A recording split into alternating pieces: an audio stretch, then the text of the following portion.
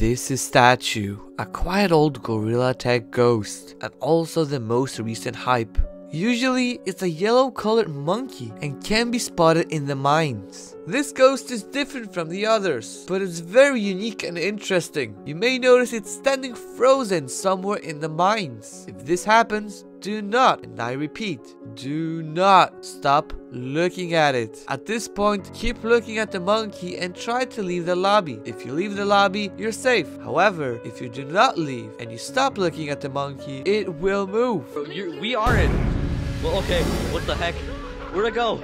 Just like in this video. Did you see the movement? That is definitely an AI. It's based off Weeping Angels from Doctor Who. The statues move when you're not looking. I know. Creepy, but it gets creepier. It only targets one person at a time, and the target can switch at any moment. Nothing happens if you touch it. However, if you let the monkey touch you, it will start lagging your game and you might even end up crashing. Some people even say they got banned for a week. Statue can be found in these room codes, and as always, I am not responsible if anything happens to you in these games. Hunt at your own risk, and keep in mind Statue is fake. It's not programmed into the game, so if you encounter him, it's most likely just a hacker or a fake. Happy hunting!